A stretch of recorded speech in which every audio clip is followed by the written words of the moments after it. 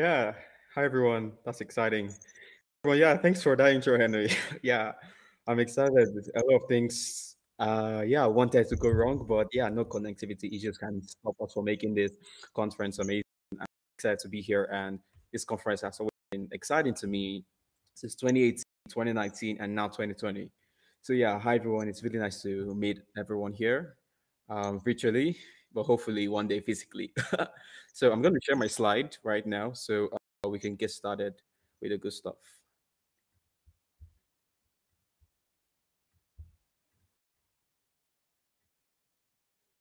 So I'm sure everyone here can see my screen. So as Henry said, I'm going to be speaking about Fast and Furious with VueJS and Webpack.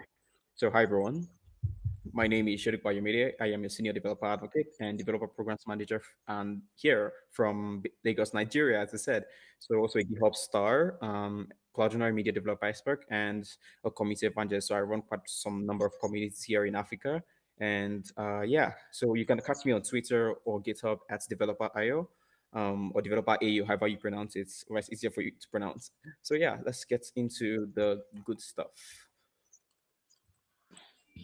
So we have about 5 billion devices connected worldwide. We have them connected via Wi-Fi, we have them connected via mobile connectivity, but they are connected to the World Wide Web. Over 5 billion devices running from IoT devices, your iPads, your iPhones, your laptops, your various, your TVs, your Apple Watches, like 5 billion plus devices connected to the internet doing so many things. This is amazing. We have all of these devices, and now what we need to look at here is how fast can this go. So speed itself is a feature that should also always be considered as a feature, because sometimes we can't say we are building this small application that we want to optimize for speed when we've gotten to probably like the end of the application. No, we should never do that. We should always optimize for speed before we start even building the application. We must build out the architecture for scalability, for speed. We must always consider these things. You can't say, for example, if we're working with GridSum, so you can't say you want to get an image up, you want to like just send an image out there on your GridSum blog, and you are trying to use something external when the G tag image given by GridSum is available, which you're meant to use. These are best practices to follow to make sure that your application is scalable and very fast. So you always have to optimize for speed at the beginning, so it's most treated as a feature. So speed across all devices, every single devices that is connected to the internet.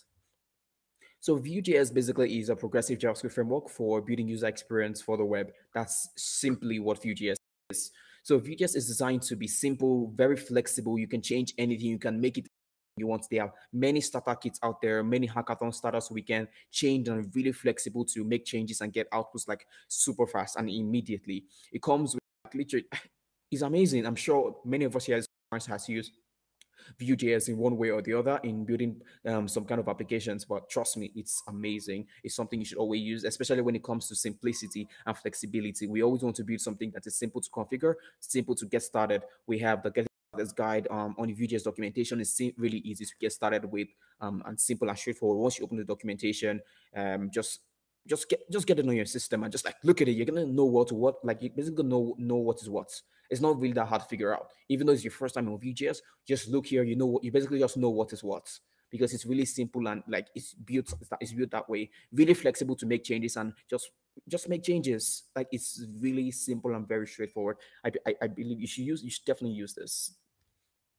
Vue.js has out of the support performance as a feature, and this is amazing. This is super amazing because you don't have to start optimizing. Like when, for example, if you use the starter kits, you don't have to automatically just start optimizing anything. It's automatically optimized already. You just have to enable starter kit and just make them work and configure them. That's all. And now, the beauty part about the issue we always have when building applications for scalability with Vue.js is while we use things like starter kit or we start from scratch and we have all of these things pre-configured for us already, we always use practices that are not always advised that we use.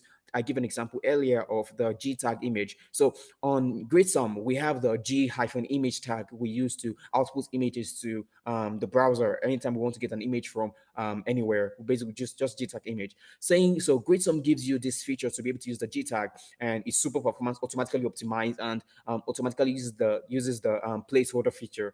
So automatically, so this means that it's going to firstly send out a placeholder, which is like a blank image that's just going to, same way we see it on Facebook, on Google, when we load it up. It just shows us this blank image, and it's going to calculate, okay, say in 5 seconds, the image on the underneath the with the blurred image is going to load in 5 seconds. Then it's just initiate the international observer API and just send it forward. It's really that simple. So that's basically how the G tag works. So performance comes out. We should always try our best not to overdo what VueJS already has and use what VueJS already supports. Unless if we keep on adding like so many dependencies and things that we do not need, trust me, it's going to make your application super slow. And you know, you definitely do not want that. You definitely do not want that. VueJS application naturally powerful enough to build like single page applications, whatever you can think about that you want to build. Vue.js is there. It's fast. It's amazing. It's there for you as long as you just do not over engineer. I think that's the word. You do not over engineer. I'm going to talk more about that as we move forward.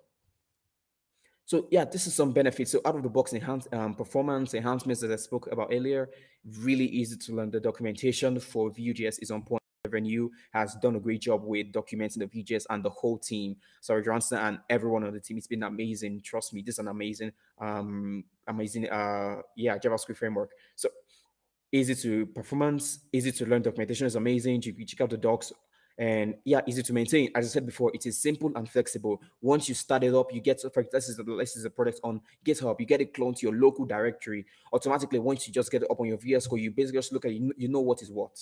You know where to start from, where to end, what is in here, what's there. It's really that straightforward. It's simple and really flexible to like change anything. Easy to maintain. Amazing.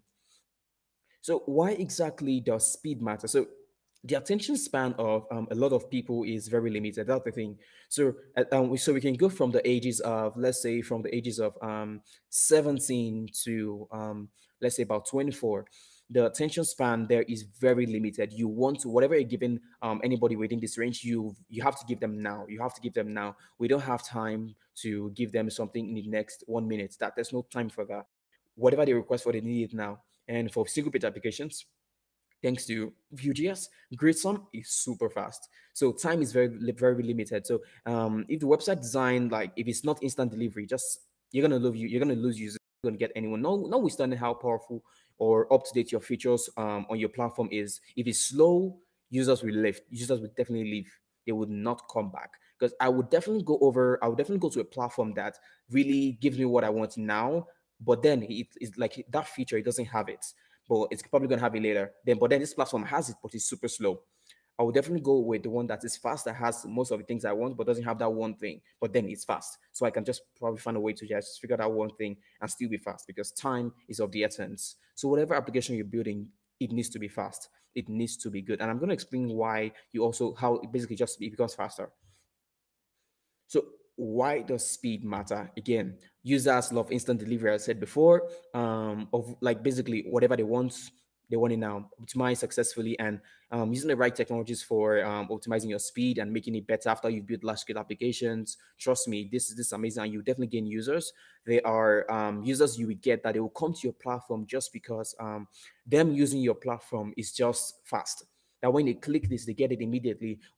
I believe we've used the GridSum, we've used GridSum, and we see how we click things, and it gives us on our blog, GridSum blog. So you click on the post, and it gives you back the post like super fast. No time, no wasting of time. Click it, it gives you ASAP, like super fast. And this is amazing. This is what we want. This is what the future of tech looks. This is what the future of the web page looks like. This is what it looks like. It looks like speed. It looks like progressive web apps. It looks like using web apps on your mobile phone and getting it easily. This is the future of technology. This is it. Speed. Whatever you're working on, it must be fast, no matter what it is. Speed basically is great user experience. Once your speed is amazing, it's top there. It's once you click this, it gets it fast. That's a great user experience, because whatever you're sending to these users, they're getting this immediately, almost immediately, and that's good. That's amazing, and you're definitely getting a paying user if your platform works this way. And I would definitely recommend you using Vue.js in, like, if you want instant delivery and great speed.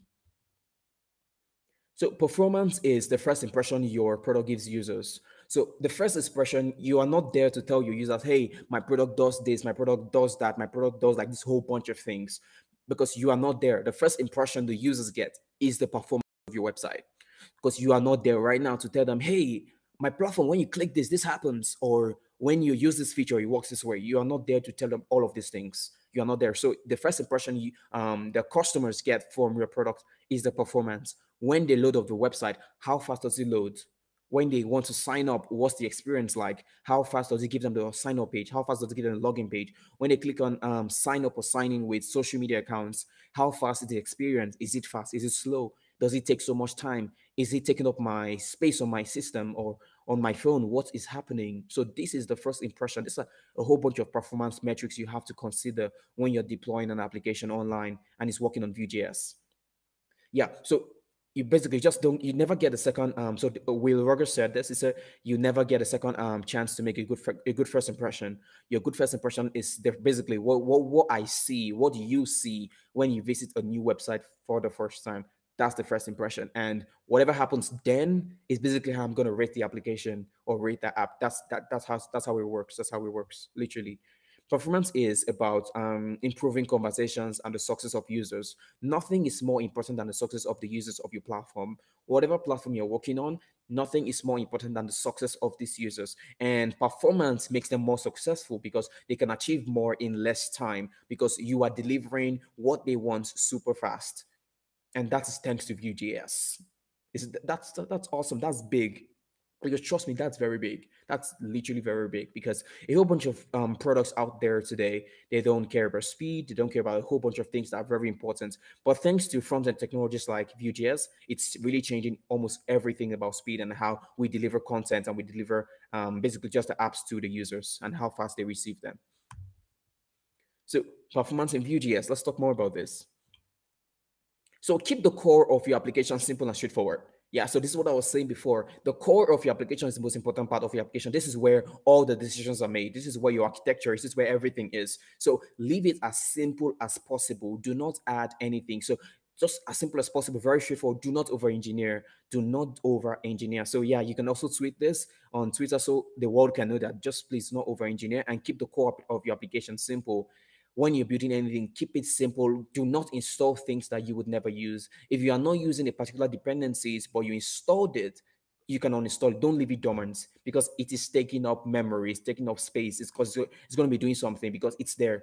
So make sure you uninstall it. We always forget that. Okay, for example, let's say, okay, I think I'm gonna go with like, I don't know any package at all that you imported. Saying I want to you installed the dependencies, you imported it, you tried using it, it didn't work as fine as you thought it was going to work. So we just basically remove the imports and remove the implementation, and that's it. We always leave it installed. We should always remove it from install. When it's just uninstall it, don't leave it there. It's taking up space. It's taking up space. Do not get to like use things that you might not even need. Because, for example, sometimes we tend to overdo certain things, and it just destroys the whole architecture because there is a way to do things. There's a way to make your application fast. There are principles you have to follow that your applications become fast. There are principles you do. So you do not just boom. Okay, I think Webpack makes it fast. And we're just going to install Webpack, just configure and just boom. No, it doesn't work that way. Okay, Webpack was, I think I'm going to install Lozad to lazy load images. Then after installing Lozad, I say, okay, I think there's this other one. I'm going to install this one too just so you want to make it. Nah, you're gonna just make everything's gonna be big and large. So when the delivery is happening to the client, it's gonna be super slow, no matter the network. You need to deliver your products to the people, even on slow internet, on fast internet, on mid-level internet. It needs to be delivered to these people. So you need to be able to achieve all of these things. And how you do this, keep the core small, keep the main part of the applications very small as you can make it possible. Leave it small. Do not over engineer. Do not add things that you wouldn't use. Do not use, do not just basically just do follow principles that do not work. If you don't know how what pattern to follow to build a certain feature, ask questions over Stack Overflow, GitHub discussions, or even on Twitter, so they can help. So people over there can help you. Basically just show you a path to follow to basically just configure something, and just leave it small, leave it straightforward. Your application core needs to be, yeah, super fast. As I said before, I explained all of this while it needs to be like super fast. Yeah, I've explained all of this so we can move forward from that. So yeah, let's talk about WebPack. So I'm pretty sure we have seen the new WebPack 5, and yeah, it's amazing. They are doing great stuff. They are doing great stuff, honestly. So, but we're going to be talking mostly about the Webpack Bundle Analyzer. So, because this is what's basically going to help you understand your application and what exactly you need to optimize, what exactly do you need to improve the performance, what do you need to understand what. Because before you know what exactly to do, the Chrome Lighthouse tool that we all use already, I believe. If you don't already use the Chrome Lighthouse tool, just you could go up to Google and search Chrome Lighthouse, Google Chrome Lighthouse. You're gonna get to see what it is. So, sorry. So you're gonna get to see what it is. So Webpack Bond Analyzer. So the Chrome Lighthouse is really limited to what it can give you of your application and what exactly is slowing what down, what exactly is happening. But the Webpack Bond Analyzer is your key to everything. So this is like the master key to like everything. This is like the master key where you get to analyze and understand how your application is doing and what exactly you need to cut off, what exactly you need to slim down, what exactly do you need to lazy load. So this is gonna help you. So basically, the first step, as usual, is to install the Web Component Analyzer using the npm or yarn, however you want to get that sorted. So yeah, so Web Component Analyzer. So that's basically going to add it to your package.json file, as simple as that. The next step is to basically just configure Webpack, and so there's going to be a file that's going to appear called the webpack.config.production.js. So in this file is where you configure your Webpack. So after configuring your Webpack automatically, you do something called npm run build. So npm run build, basically, if you run this in your terminal, this basically just builds your application and runs it on a new IP address where you can get to see the web button analyzer of your, like, basically of your entire project. So once you visit that URL, that's as you can see right here, you see a 127.0.0.1 hyphen 48. So once you visit this URL, automatically you get a preview like this on your browser. So yeah, as you can see right here, this is a small application. We can, so as we hover, so this is a GIF. It's meant to move, so you can get to see how it works. But since it's normal, I'm just going to explain how basically how this works. So as you move your hands all around here, so you here it shows you like the size of this package.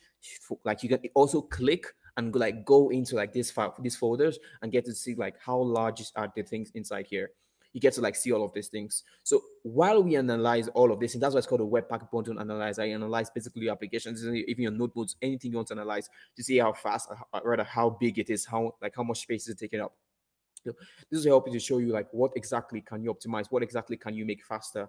This is the key to everything. So you do this part. There's also the part of you using the Chrome Lighthouse. So it shows your performance probably is at 50%. It shows that hey, you don't have PW configured, you don't have this configured. It shows you all of these things also. So you get to optimize all of that, and you can also do this to also optimize for better. Remember, speed is the goal. The goal is to, when you work on, like, you need to be super for whatever you're doing. Speed is the goal. Whatever you're building, it doesn't matter what kind of application it is. It needs to be fast. If it's not fast, it doesn't matter how beautiful it is. If it's not fast, trust me, it's not usable, because whatever you're trying to deliver to the people, it needs to be fast. If not fast, it's not usable. So yeah, thank you very much. That's the talk. Yeah. So if you have any questions, open to questions, and you can follow me on Twitter and GitHub at developer.io. So yeah, thanks guys.